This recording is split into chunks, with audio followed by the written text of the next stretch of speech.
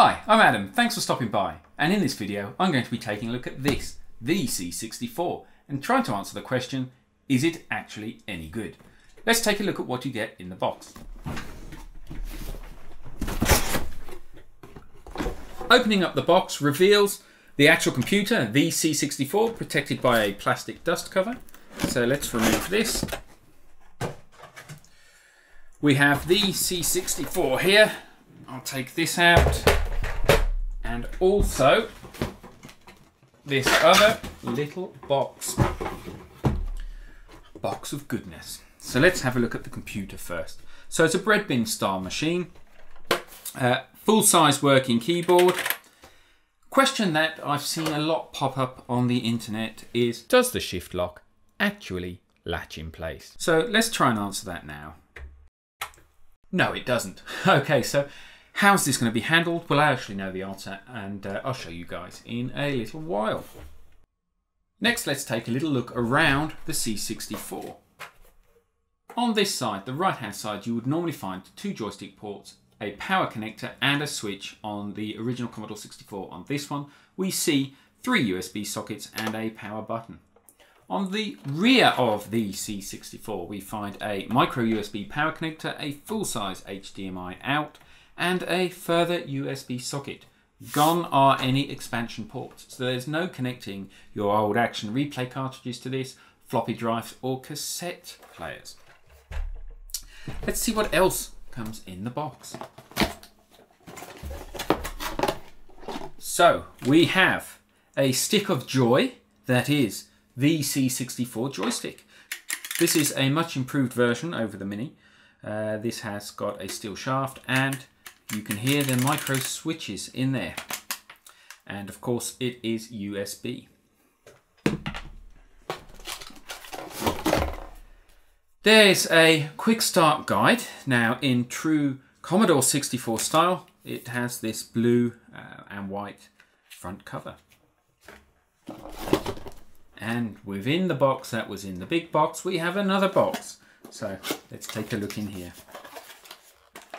We have our micro USB lead. We have a USB power supply. And we have an HDMI lead. So there we have it. Everything that you get within the box. The C64, the stick of joy, the HDMI lead, the micro USB, power supply and book. So let's connect this up, have a look at the software and see what is it actually like. We are initially greeted by the C64 logo, and upon first boot we are then presented with the language selection. So I'm going to select English. Since I'm in the United Kingdom, I'll select the 50 Hz output, so just choose according to where you are. The last setting to choose is the boot mode, Carousel or Classic. Carousel mode presents you with the built-in games, Classic mode boots to the original Commodore 64 basic screen. And that's the initial setup over with, so time to select a game and have a look at how it runs.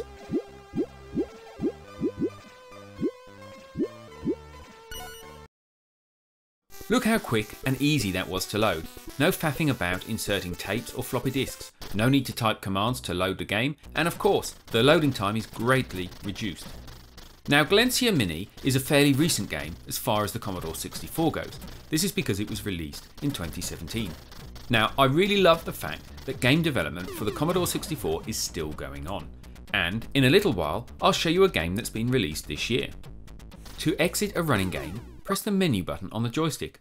Looking at the row of 4 small buttons, the menu button is the one on the right.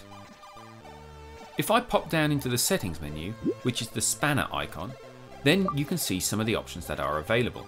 Computer model lets you define whether to use the Commodore 64 or VIC-20. Yes, that's correct. This machine also has a VIC-20 mode. How cool is that? We've already defined the boot mode during the initial setup, but what if you want to change it? Well, you can do that here. Switch to Classic mode takes us to the original Commodore 64 Basic, where you can type your own programs in BASIC.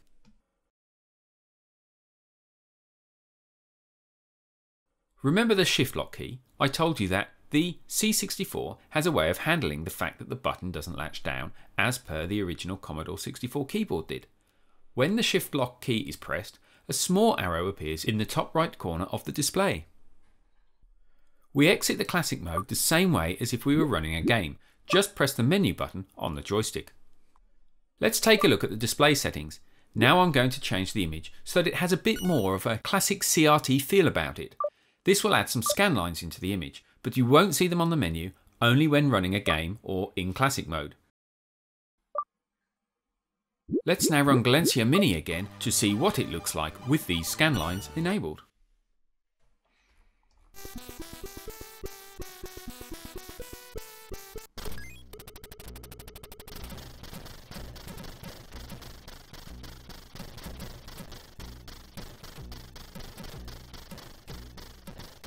Next I'm going to hop back onto my Windows machine and download a modern game for the Commodore 64 that was written this year.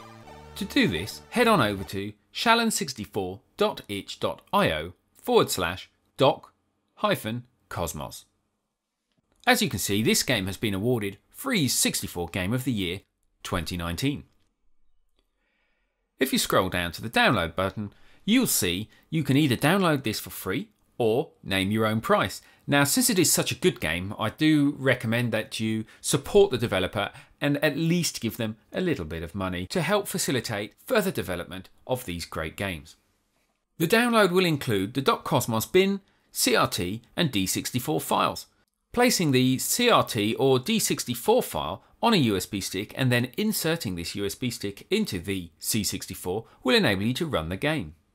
And just before we have a quick look at this game, what I want to do is just do a search for Commodore 64 within itch.io just to show you the kind of new games that you will find.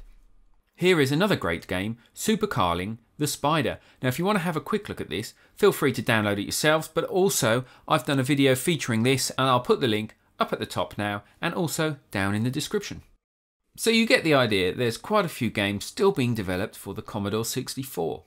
To run a game from a USB stick, insert the USB stick into the C64 and then select the USB stick icon. Navigate to the game that you wish to load and press the fire button to load it.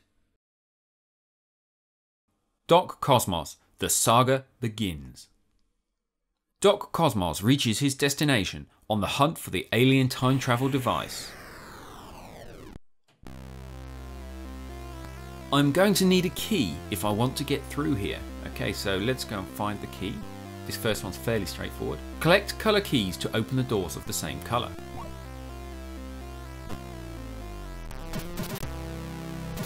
And here's a red door.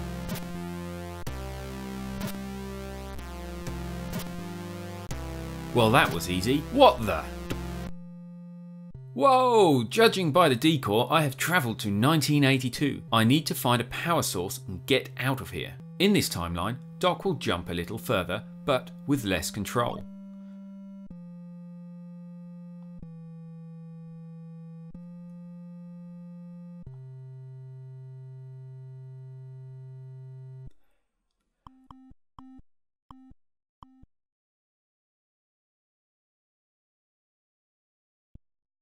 The device is used to alter timelines by pressing fire.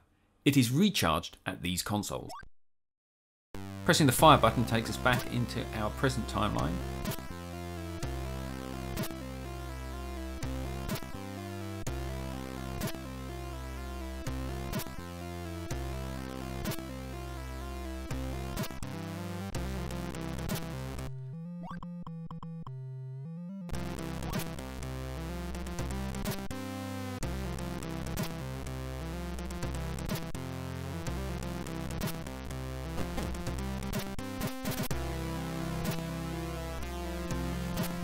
Okay, so let's exit this game and look at how to shut down the C64.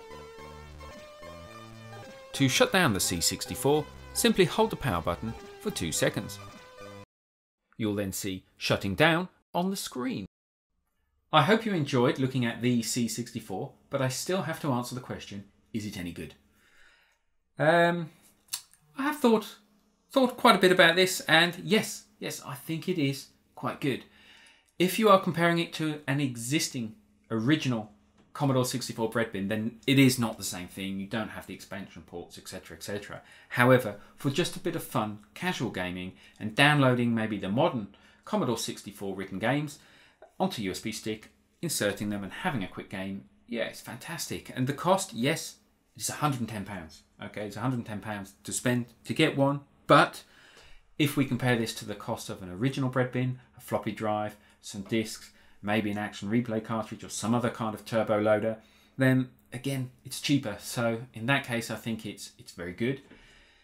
Holding it in my hands, it's not the same as holding the original 1982 machine. So it depends what you define as good. If you want to hold an original 1980s machine in your hands, then you're not going to find it any good. But for just playing games and for reliving some of your youth, yes, I think it's really quite good.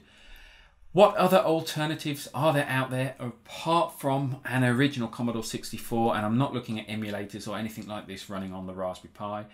In that case, you've got something like the Commodore Reloaded Mark II, or you've got the Ultimate 64. Now, I've actually got an Ultimate 64, and I'll put a link somewhere up here and also somewhere down there in the description, so you can check that out.